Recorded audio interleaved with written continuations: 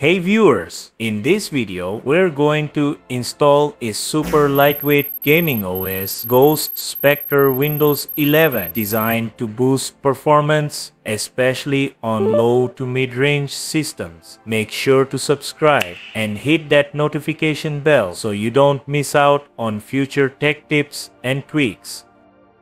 So let's head over to this website and search for the latest version of Windows 11. In this example is 24H2. Click on the download button and it'll redirect you to another page with more instructions. Just click the download link and it will take you to file hosting site where you can download the zip file. Once the zip file is downloaded, locate it in File Explorer. Then extract the ISO using WinRAR or WinZip. The password required to extract the file is visible on the screen.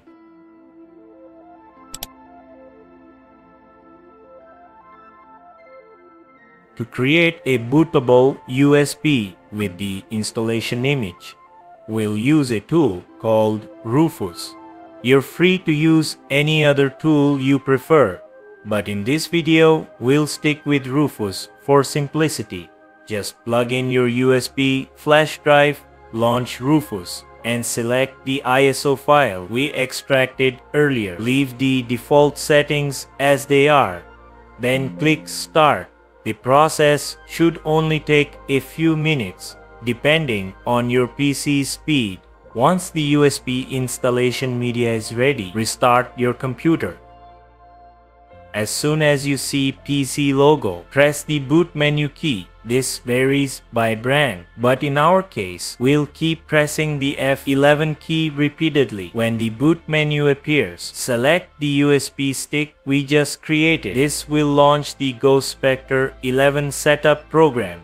In the menu below, you'll see an option to explore Ghost Spectre, but we'll choose Windows Setup instead. From the sub-menu, select New Setup to begin the installation. Start by selecting your language and keyboard preferences. Then, click Install Windows 11. Check the box to accept the license terms and click Next. On the image selection screen, choose Windows 11 Pro SuperLite and proceed. Next, we'll set up a dual boot by installing on a spare drive.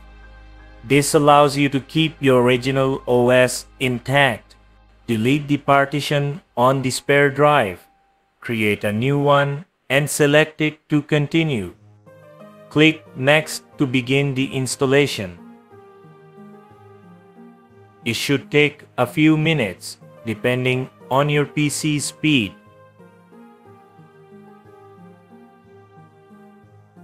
Once the setup completes, remove the USB stick on your next boot. You'll be prompted to choose an operating system. The first option will be the Ghost Spectre version you just installed. It will automatically load if you press Enter or wait a few seconds. On the first boot, you'll be prompted to enter the admin password. Once done, the SuperLite version of Windows 11 will launch. Note that the animated logo appears only once during the first startup.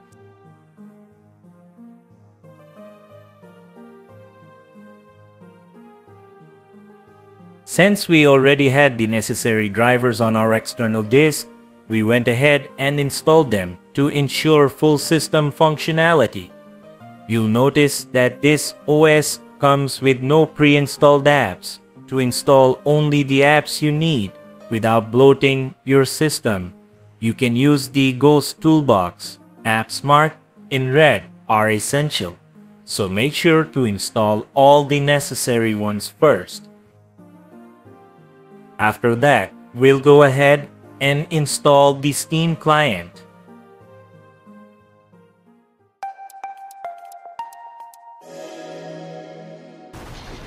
We tested Marvel Rivals on the lowest settings at 720p, upscaled to 1080p, using Radeon's proprietary software. The performance on Ghost Spectre SuperLite was noticeably faster compared to the original Windows 11. If you're using a Ryzen APU with integrated graphics, I highly recommend trying Ghost Spectre for a smoother gaming experience. Judge, jury, executioner! Before running the Cyberpunk 2077 benchmark, we set all graphics settings to low at 1080p, enabled FSR 3 in performance mode, and turned on frame generation. While the FPS on the SuperLite version wasn't drastically higher, it still outperformed the original Windows overall.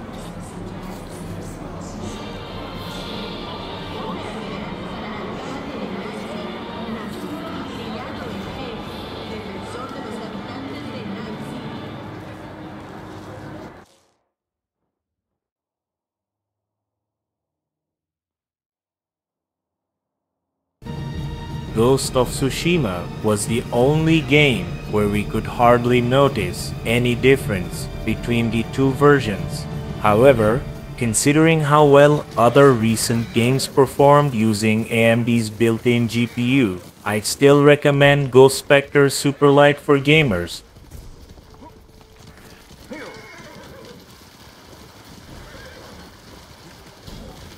I hope you enjoyed the video.